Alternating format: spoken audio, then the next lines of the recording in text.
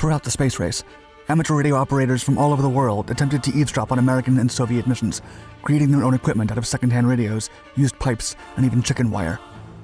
In contrast, official government equipment cost millions of dollars in construction and maintenance alone. For Italian radio enthusiasts Achille and Giovanni Judica-Cordiglia, their hobby took over most of their life. After building their own radio tower in their parents' land, they intercepted communications from both American and Soviet missions. On November 28, 1960, Achille and Giovanni intercepted a sudden Soviet transmission. The brothers were astonished, as the USSR had not announced any mission. And instead of random beeping or technical conversations, it was a call for help. This message was the first in a series of calls that led to a conspiracy theory that has become one of the Cold War's biggest mysteries: the possibility that the Soviet Union concealed failed manned missions from the rest of the world.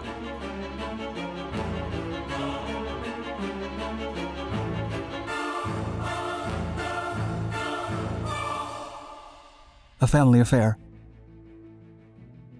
In 1949, while driving with their family in Lake Como, radio enthusiasts Achille and Giovanni Judica-Cordiglia stumbled upon a group of American military men selling surplus radio equipment at 5 cents a pound.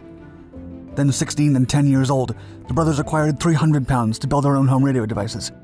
They were soon conversing with newfound friends from all over the world through several frequencies. In 1957, when the Soviet Union launched Sputnik 1, the world's first artificial satellite, the siblings, now in their 20s and with more knowledge than ever before, gathered in their radio room to find the frequency. After searching for a while, they heard a weak but unmistakable sound, a beeping coming from outer space. In an interview with Vice decades later, John recalled the experience, quote, "My God, it was unbelievable. We were the first people in all of Europe to listen to the signal of Sputnik 1. After the feat, the brothers' fascination with listening to missions' frequencies became more than a simple hobby. They would spend countless days and nights tinkering with their equipment, filling their parents' home with homemade antennas. The brothers kept listening to transmissions from every new space launch mission from either the Soviet Union or the United States. They even captured live streams from missions such as Sputnik 2 or America's first artificial satellite, Explorer 1, in 1958. As John recalled in the Vice interview, quote, "There was a new world out there, and we wanted to be a part of it." Torre Bert. In 1959, the Judica-Cordiglia household moved to the outskirts of Turin in northwestern Italy, where the family had purchased a 16th-century villa. The brothers installed their listening equipment in an old bunker within their land and spent the winter of 1960 inside the shed, perfecting their apparatus. They christened their station as Torre Bert, short for Villa Bertolazzona, the original building's name. Achille was in medical school, but spent all his free time inside the bunker, while John took up engineering classes to better understand the material. They would listen to conversations between cosmonauts and ground stations for mere seconds as the spacecraft hovered over Turin. With the Sputnik program in full swing, and because of Italy's proximity to the inherently secretive Russia, the brothers decided to concentrate their efforts in the Soviet Union's cosmonaut missions. Still, they had more ambitious goals in mind. The siblings wanted to improve the radio tower, listen to each mission for a more extended period, and begin tracking satellites.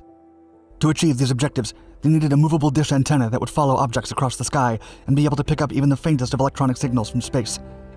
While global governments spent millions of dollars on elaborate transmission devices, the young Judica-Cordiglia students had no choice but to build their own. The brothers looked in junkyards for pipes to build the antenna's framework, a steering wheel to move the device, and truck bearings to carry the massive project.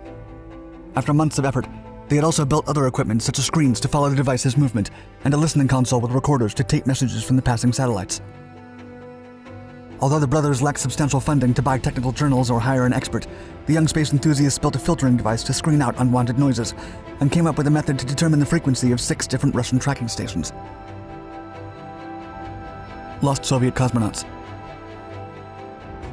On November 28, 1960, Achille and Giovanni intercepted a strange Soviet transmission. The brothers were puzzled at first, as there had not been a public launch announcement. Instead of random beeping, as they usually heard from the other satellites, they caught an SOS call in Morse code. 3 dots, 3 dashes, and 3 dots were transmitted from a spacecraft seemingly moving away from Earth. By this point in time, the Soviet Union had already launched a dog into space. Still, no nation had sent a human beyond the Earth's stratosphere. According to Giovanni's interview with Vice, both brothers were confused, quote, "Maybe the Soviets had managed to launch a cosmonaut into orbit, but they'd lost them into space. We had no proof, but it was the only theory that seemed to fit. Why would an unmanned craft transmit a distress signal?" 3 days after the SOS call, Russia admitted that a recent launch had failed, but did not mention that a human had been aboard the capsule. This was only the first in a series of mysterious Mayday calls the brothers intercepted over the years, a theory that became known as the lost Soviet cosmonauts. In February 1981, Torre Bert again intercepted a strange wordless signal. The noises resembled the racing beat of an overexerted heart and labored breathing sounds. The siblings took the recording to famed heart surgeon Dr. A. Dorliati, whose verdict was that the noises belonged to a dying man. 3 months later, the brothers intercepted another unsettling call, in which the voices of 2 men and 1 woman could be heard desperately screaming, quote, "Conditions growing worse. Why don't you answer? We are going slower. The world will never know about us." The transmission then ended abruptly. Alaskan and Swedish radio interceptors also picked up this distress signal, but neither knew their real purpose. During the time of these recordings, the Soviet Union announced their first successful human-crewed mission, in which Yuri Gagarin orbited the Earth. And on June 14, 1963, they recorded a female voice that allegedly belonged to cosmonaut Valentina Tereshkova. The brothers claimed it was recorded 2 days before the official launch date provided by the Soviets. The Judica-Cordiglia siblings were convinced that these calls pointed to the Soviets launching people into space, losing them to accidents, and covering it up. A visit to NASA. Torre Bert was more rudimentary than many nations' official space displays. Still, the Judica-Cordiglias had exceptional knowledge that far exceeded other home radio listeners. In 1964, the siblings won a space quiz TV contest, earned $3,000, and immediately spent the money on a trip to America. With help from scientists such as Dr. Walter Ramberg, they visited NASA and arranged a meeting with space communication specialists. While in NASA, the brothers played tapes that they had recorded of John Glenn's conversations with capsule communication, recorded during the Friendship 7 mission in 1962. American officials were astounded. Harry J. Gett, the Goddard Space Flight Center director, told their translator that they had done a remarkable job, but that he was worried that amateurs had been able to access secret working frequencies. When the scientist asked the brothers how they had determined the specific frequency in the L-band, they answered, quote, "Easy. We saw a pre-flight picture of the Glenn capsule, and we figured out the frequency from the size of the capsule antenna." The response convinced NASA officials of the brothers' capabilities and made a deal with them. The scientists would give them 2 NASA frequencies in exchange for 2 of their acquired Russian ones. Zeus Network. As Torre Bert became more complex, the brothers realized that they would need more hands to operate it. They recruited over a dozen space enthusiasts and asked their younger sister, Maria Teresa, to learn Russian to translate messages from the crewed Soviet flights. Giovanni also recruited his girlfriend, Laura Ferbato, to enlist other amateur space fans and build the Zeus Network, a worldwide organization formed of global space fanatics. The brothers' network eventually forecasted, 12 hours before the fact, that the Soviet Lunik 4 launch to the moon would miss its target by 5,000 miles. A year after its foundation, the Zeus Network had 17 stations spread all over the planet. The last recording.